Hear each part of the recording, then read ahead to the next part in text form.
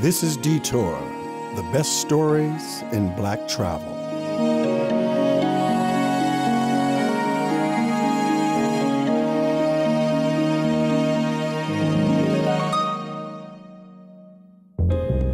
Peace, beautiful people.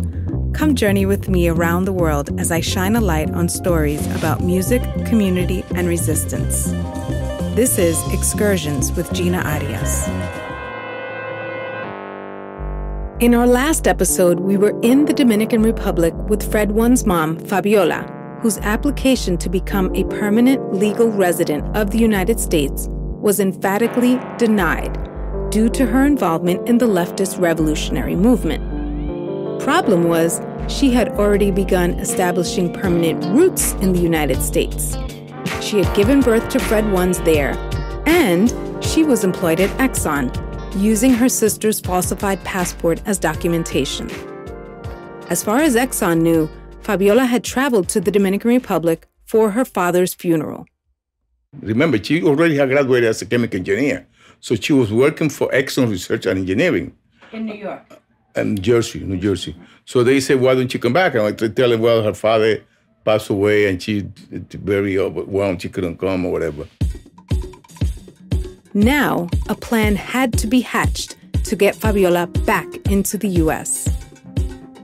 It was decided that Fabiola would travel to Mexico. There, she would meet with an American man who would give her the doctored passport of a United States citizen, a Puerto Rican woman, who had entered Mexico previously.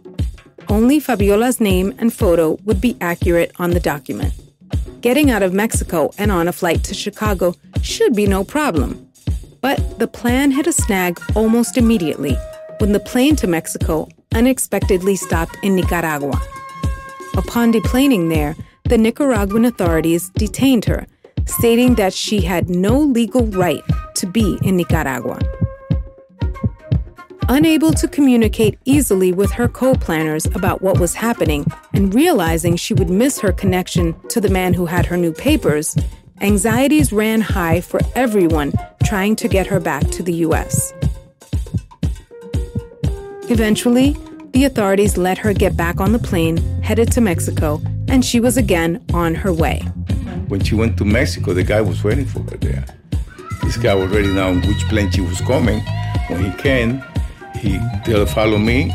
He gave her the paper. With her paperwork and new identity, she was able to board a flight to Chicago, and without even bothering to pick up her luggage from baggage claims, promptly caught a flight to New York City. This well-organized odyssey, managed without cell phones or emails, allowed her to reunite with her family and restart the life she had begun to make in New York City, this time as Puerto Rican Fabiola. As a young child, my partner Fred Ones was instructed to tell people that his mother was Puerto Rican if anyone asked. We pretend and we don't want nothing to do with Dominican. We don't want to hear Dominican music because you don't want to be discovered. Meanwhile, also back in New York City, my mom continued working at her factory job. Upon retirement in her later years, she received a small pension from her employer. Imagine that, a factory job with a decent salary and pension benefits where she belonged to a union. These were the old days when manufacturing jobs could provide a living wage and security for a family. Still, I always marveled at why she, a college-educated woman, would stay for 10 years in a job where she had to stand for 8 hours ironing ties. I was making good money. But that eventually ended. Following the trend of deindustrialization of U.S. urban centers, the factory left New York City for cheaper, greener pastures. This disinvestment was happening while New York City was on the brink of bankruptcy and experiencing a heroin epidemic that was ravaging Black and brown communities. Like Damon, the company my mother was employed at, we left New York as well. We moved to the suburbs of Long Island, myself, my mother, my stepfather Mark, who was an Armenian immigrant by way of Turkey, who always treated me as his own. I have clear memories of him helping me to get ready for school and asking me if I wanted him to fix my hair in 2 pigtails or 1 ponytail. And so we moved our hodgepodge family, full of love as it was. But why to Long Island? Because you're looking for a better place for you. What was wrong with Queens? There was nothing wrong, but there was getting very crowded, number one. Crime was high at that time. Okay, they killed people there in Queens and Corona and stuff, Just trying to rob them? No, there was like gangs and racism. I was able to sense that too over there. Italians and, against Hispanics and stuff, Mm-hmm. So we decided to move to Long Island. I would have thought that fleeing the city for the suburbs, at least because of racism, would be like jumping out of the frying pan and into the fire. Didn't she come up against even more racism in Long Island? No, I did not. I wasn't aware of anything like that. Right. Mm-mm. I did not. I made a lot of friends. I was accepted by everybody. My mom, although she speaks with an accent, is a light-skinned Dominican woman. This undoubtedly gave her easier passage in the working-class white community on the South Shore of Long Island, where we settled. Maybe I didn't pay attention, but I don't exactly remember having any kind of difficulty because, I came to Long Island and, see, I believe that maybe you felt more than me as a child, but I didn't realize that because you can feel it maybe, but no one ever expressed anything different to me. And since you, especially when you were a teenager, you were able to click so well with everybody else, and that everybody loved you. So, but maybe deep inside you felt something that you were different. I didn't because I always felt that I had friends. So I was lucky in that sense. I don't know. She's 100% correct about how my experience was very different from hers. I did have friends, but I also always felt like I didn't really belong. I was constantly asked the then in vogue question, "What are you?" and made to feel different and often less than. On the other hand, my family in the Dominican Republic, where I spent every one of my joyous childhood summers, considered me American, not Dominican. But all of that and the issues it raised for me is for another episode. In any case, my mom, as always, had an answer for why I was repeatedly asked that question. But the reason why they ask you, what are you, is because you were not blonde, blue eyes. Right, right. And most of people, especially in Long Island, right. Yeah. So me, they didn't have to ask because they heard my accent. Did you ever feel that people, maybe discriminated against you once they heard your accent, or were there ever any situations? Some places, but I put them right back on their place. How'd you do that?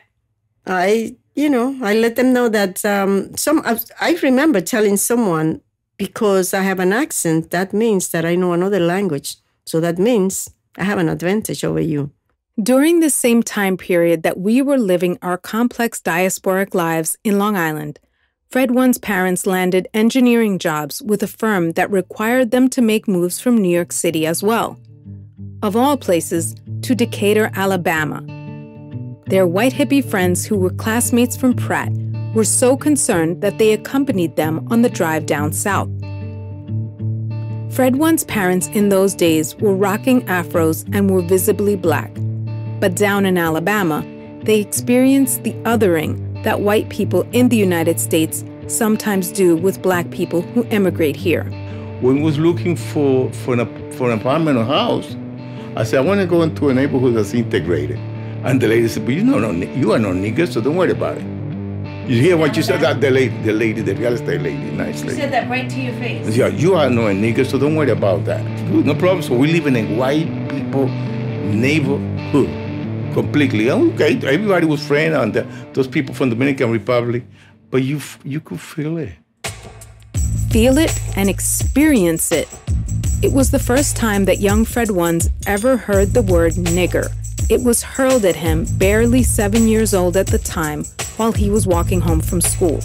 The real estate broker might have wanted to set them apart as different from African Americans, but certainly some of the neighbors were not up for sharing their community with black people, no matter which part of the diaspora they came from. In Alabama and Decatur, the black people live in this side. You know how they divided those part of our Decatur city? They had a train line. This side is the black, this side is the white people. That's why we don't want to be. I don't want to be there. I said, no, can stay here. So the family was once again on the move. Fabiola and Big Freddie were relocated by Monsanto, the company they worked for by then, to Missouri. This time they lived in a more diverse neighborhood called Blackjack in the city of St. Louis. So we went to St. Louis, we saw a baseball field, baseball stadium, and we saw about black people in the city. I said, okay, here is different. Yeah, but how welcoming were white people in St. Louis? They were friendly because they were one that I was, what church were they from? Mormon. They used to come over here, helping Fabiola how to make soup. It was a different environment. It was a different type of white people. So you felt better in St. Louis? Oh, super better. Life in the Midwest was better for them. Until it wasn't. Big Freddie and Fabiola separated after merely 3 years in Missouri. It was a painful divorce that included Fabiola running away with the children to try to get away from Big Freddie's volatility. Twice. After the drama between Freddie's parents died down, though, Big Freddie adjusted to single life splendidly. Oh, the best life. Even after when I ended the relation with my wife, because there wasn't many Dominicans. So for the woman have a Dominican man, it was a party. It was special. Special. I don't want to leave St. Louis until I lost my job. They made a line to get see Freddie. Oh, and to the point that one wanted to kill me one time.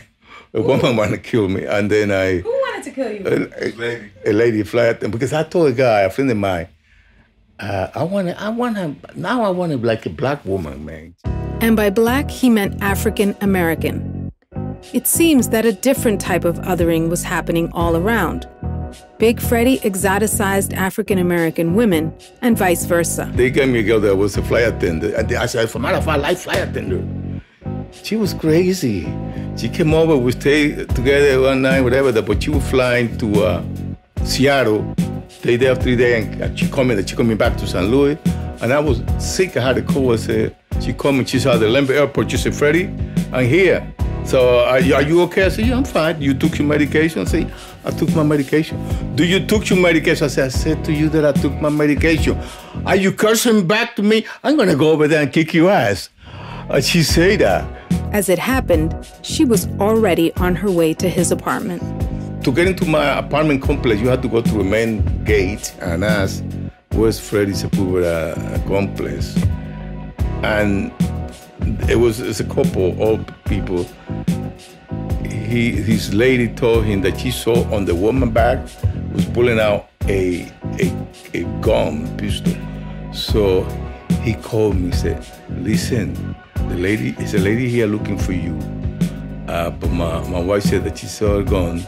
Should I give you your apartment?" I said, "No, don't give it to her." Because she tried to kill a baseball player one time. So I don't know what to do. I went and get my little Honda, and I drove to his brother. And I drove to her. I said, "Yo, it's a woman. It's a woman who want to kill me." And she said, "Huh? What do you mean a woman want to kill you? Yeah, you want to, but why did you want to kill you? Do you have anything with her?" I said, "No, I don't know what you want to kill me." Big Freddie decided it was time to involve the state. And I called the police and I explained the police the situation with a woman. And he said, "Okay, get a gun.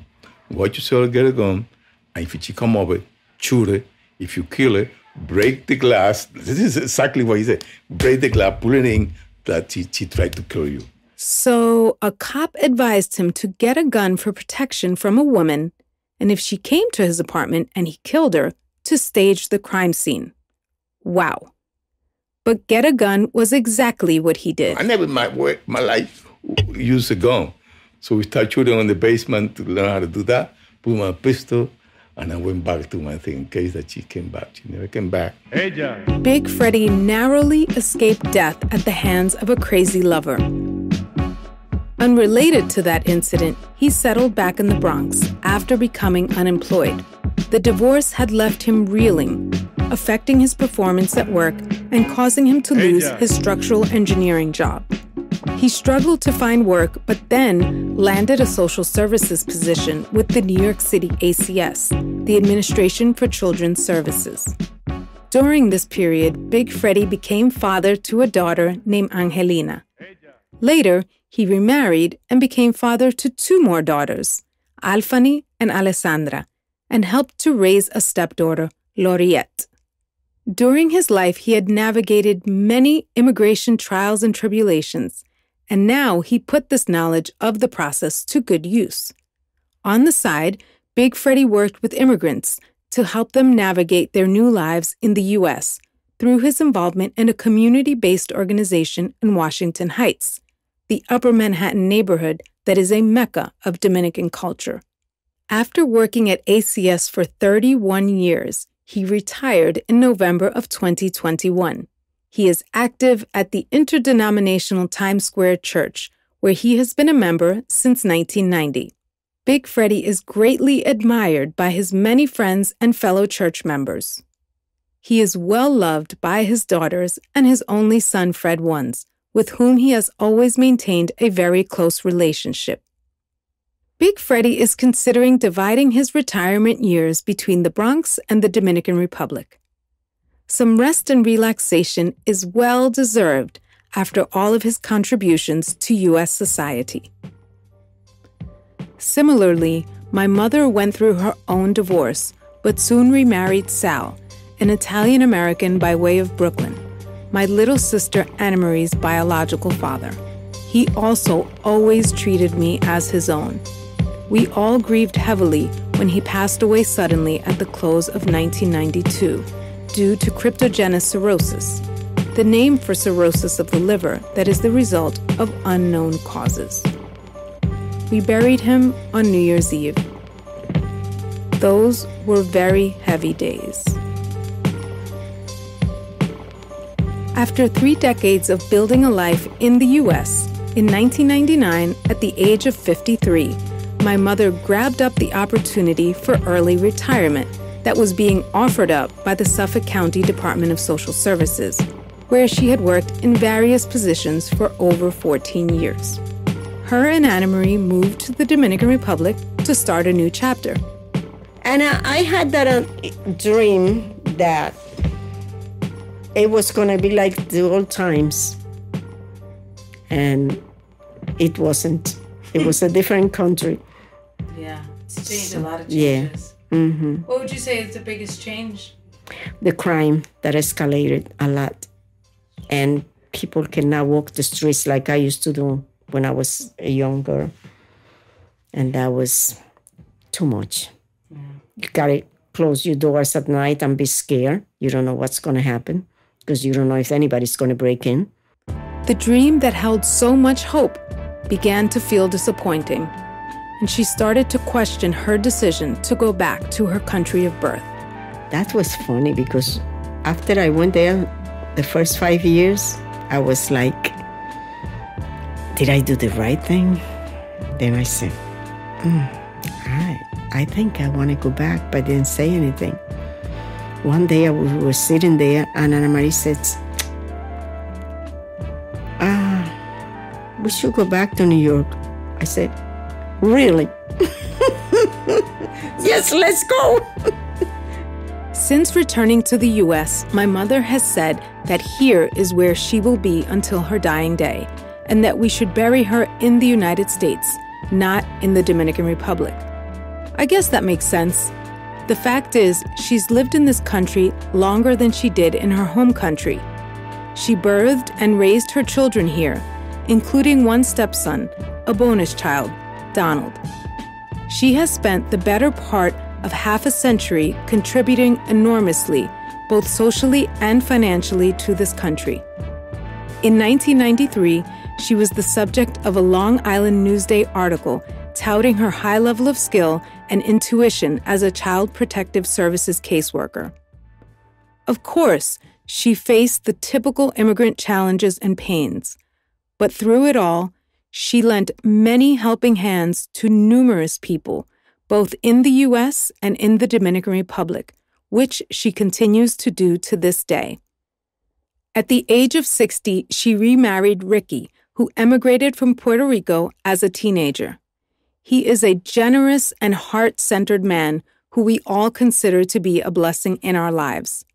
Oh, and at the age of 73, she took up swimming lessons and finally learned to swim.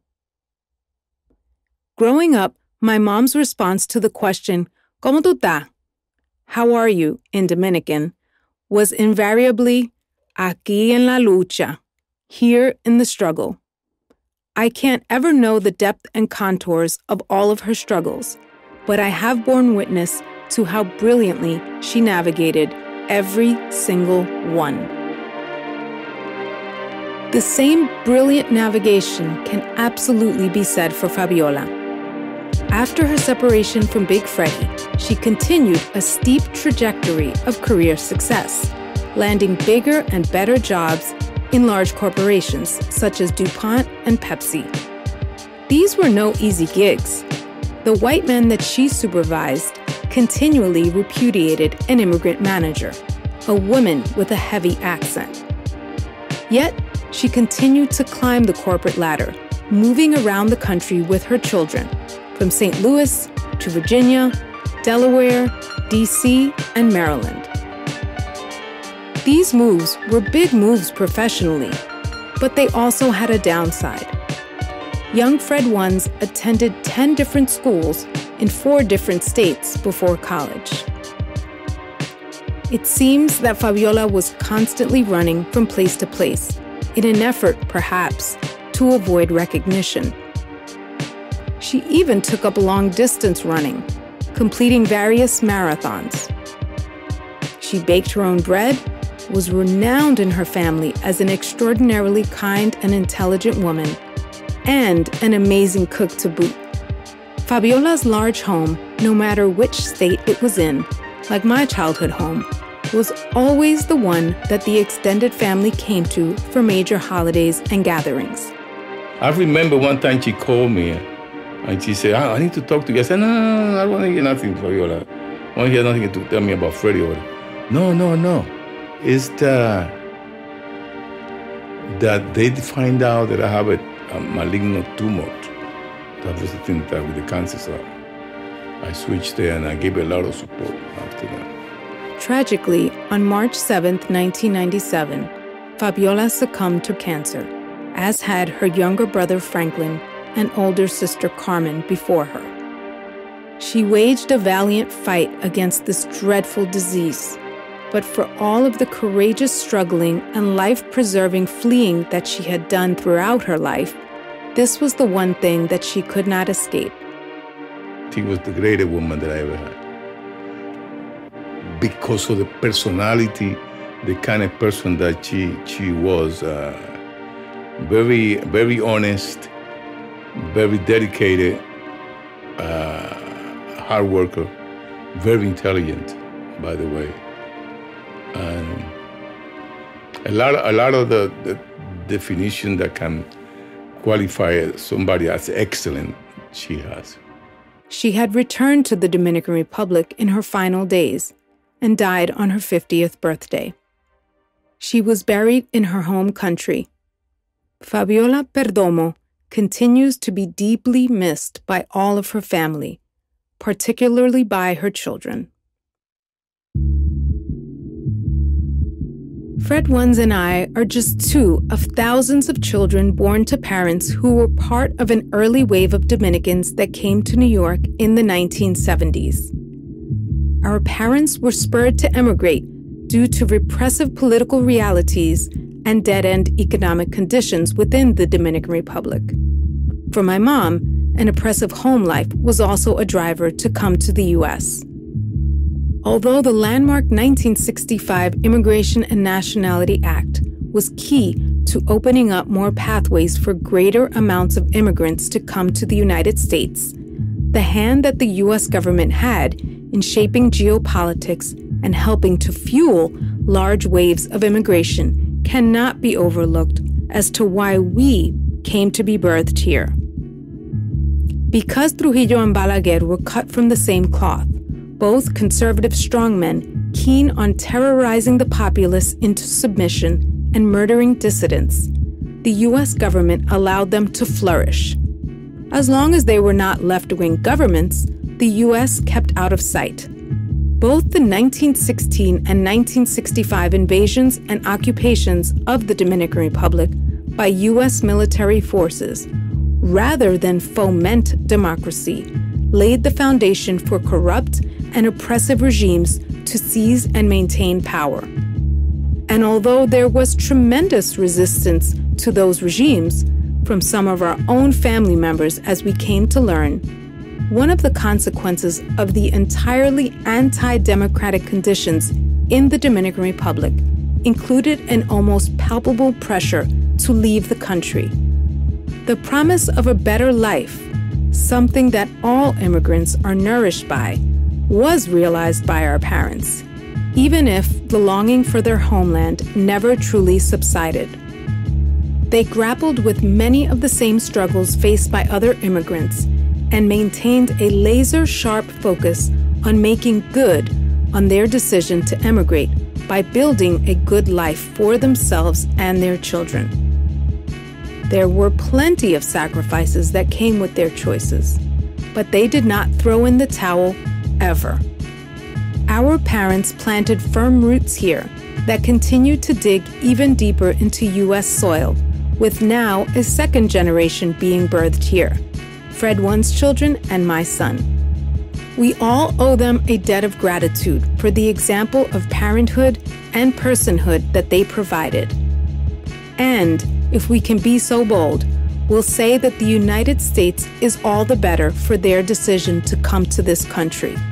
As of 2018, there were approximately 2 million people of Dominican descent in the United States, making this group the fifth largest of Latinx people in the U.S. This two-part episode of Excursions tells only a small part of the many stories in our community. We lovingly dedicate Excursions, Dominican Republic edition, to Freddie and Guido's mother, the incomparable Fabiola Perdomo. Our wholehearted thanks to my mother, Nelly Margarita Arias, and Fred One's family members, his father, Freddie Rafael Sepúlveda, his brother, Guido Perdomo, his aunt, Clarisa del Prado, his cousins, Yvette Acevedo and Eddie del Prado, and lifelong family friend, Magalis Camacho. Audio engineering and sound design was provided by Fred Ones. This is a listener-sponsored program. We welcome you to join us in these efforts to tell our stories of music, community, and resistance by dropping some coins in the virtual hat via Zelle to onexcursions@gmail.com. That's onexcursions@gmail.com. Thank you in advance. This has been a Fred One Arts and Baby G production. Peace.